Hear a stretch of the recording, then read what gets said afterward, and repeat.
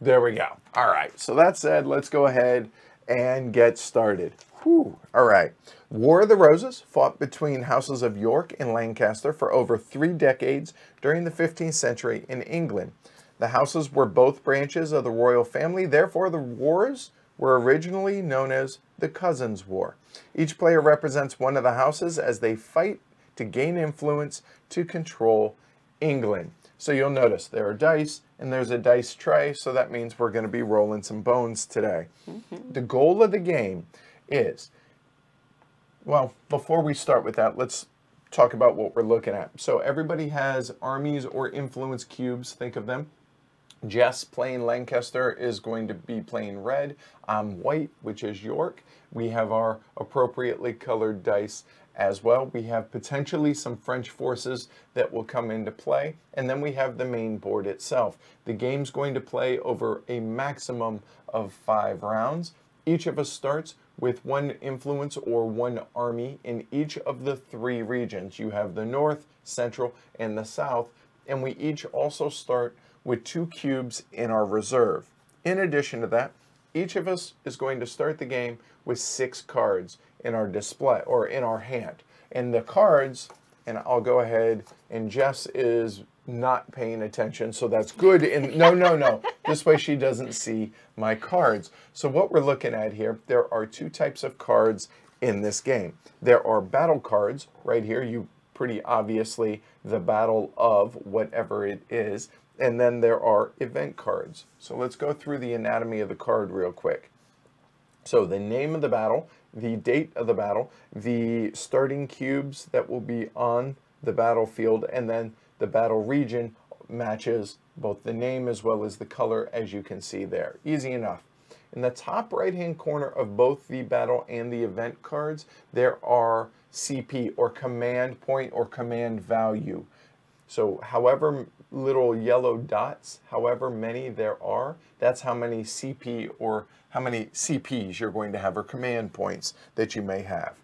Over here on the event card, you have the round track, which matches the round track up top.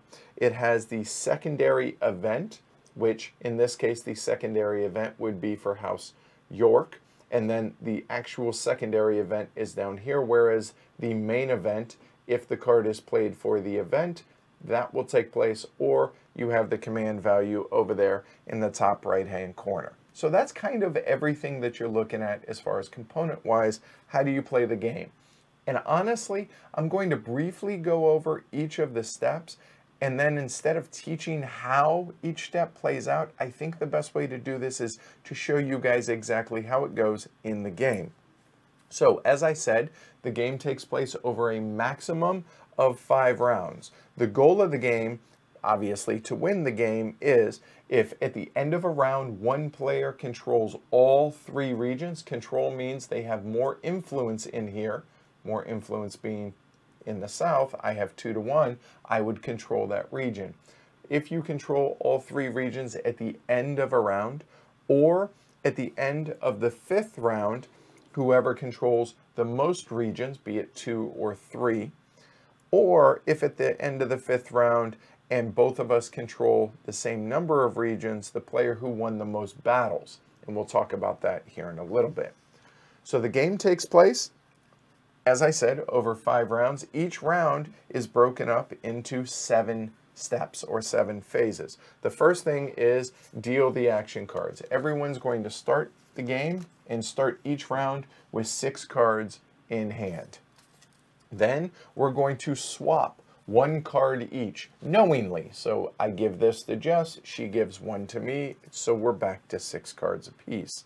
Then we're going to determine the battlefield, then play action cards, then reserve the battle, then check for victory, then clean up and get ready for the next round if applicable. So okay, real quick, deal action cards. Players may, at the end of a round, have 1 card left in hand, deal back up to 6. Okay, that's step 1. Step 2, swap a card. Give 1 card of your choice to the other player. Awesome, we're moving right along. The third one is determine the battlefield. Each player must play a battle card face down in front of them and then when we both have selected one, we're going to flip it over. If you do not have a battle card in your hand, you may play an event, but basically you're forfeiting control of the battle to begin with, the choice of battle, okay? So that said, we're both going to play a battle card, and for argument's sake, let's say these were the two battles that were played. This played by Jess, this played by me. Whichever took place earlier is going to be the battle that's going to take place. So in this case, it would be Ludford Bridge in October 12, 1459. So this one would then be discarded, okay? At that point, whatever the actual card it shows, where you're going to seed it with that army on it, and then we're going to put it here. If Jess controlled or played it, we'll play it over here if I'm the one who played it. Easy enough, and we'll have it out there. Then we're going to play action cards.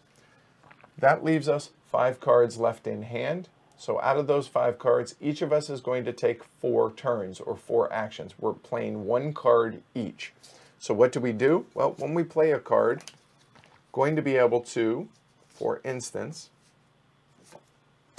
let's say I played this card. I can use it for one of 2 things. Either the event, the primary event, doing it for the entire primary event. Move 1 or 2 of my cubes from the battlefield to the battle region.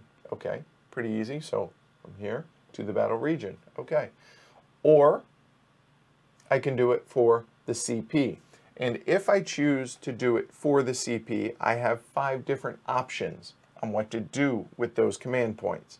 First, I can move troops from the supply to my reserve, 1 per CP. So in this case, I could take 3 here and put them down into my reserve. Okay, easy enough. That's how I can use the card. Okay. Or I could move troops from my reserve to the battlefield. So what does that mean? Well, the battle would have started with 1 Lancaster there. I could waste 1 CP because I have 3 CP, but I only have 2 in my reserve, to then move them from my reserve to the battlefield. Okay, that's 2 options. The third one is to move influence between regions. Well, if I want, I may move up to the command value here from 1 or 2 regions to adjacent regions. So what does that mean? If I want to move to the center, I could choose to move 1 there and 1 there. That's all I have. So I would technically be wasting 1 of the command points. Okay? That's the third option. The fourth option is to attempt to place influence from my reserve into the region, or into a chosen region. In this case, this one's pretty simple. I say I choose a region. I want to go ahead and add it to the central region. I then put it off to the side for that central region. How many units do I have in that region? 2. All right, so that means I would have to roll a die and try and roll higher than 2.